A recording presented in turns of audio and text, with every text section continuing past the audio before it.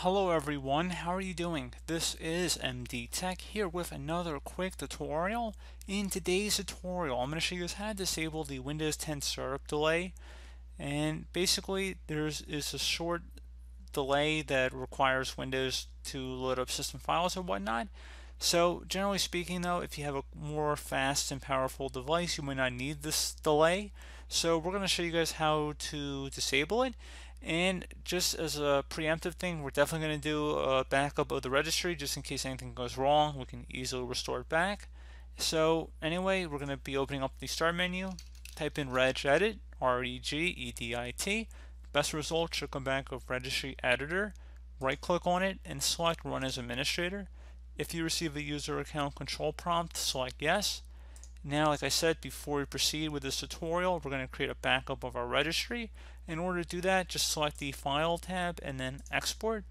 File name, save it as the date that you're making the backup. Export range, keep it at all, and save it to a convenient location on your computer.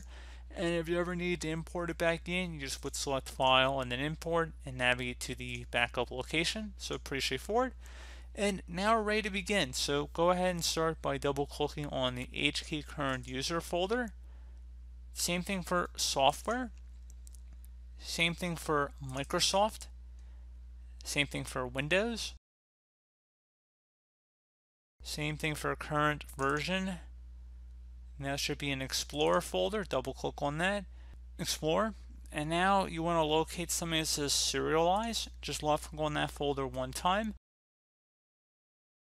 If you do not see a serialized key, you just want to right click on Explorer and then select new key and then type in serialize as you see right here. And now that you do have a serialized folder in here, we're going to go on the right side, right click, select new, and then select Dword 32-bit value. I'm going to have this in the description of the video. I want you guys to copy it, and we're going to just paste it in here for the name of this Dword value.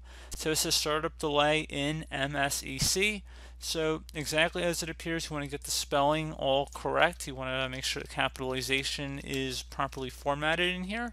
And once you have it exactly how it appears on my screen, you just want to hit enter on your keyboard and double click on it. Set value data to 0. Just make sure it says 0 in there. Base should be hexadecimal. Select OK. Once that's done, you can close out of the registry editor, restart your computer, and that should be about it. So, as always, thank you guys for watching this brief tutorial. Do hope that I was able to help you out, and I do look forward to catching you all in the next tutorial. Goodbye.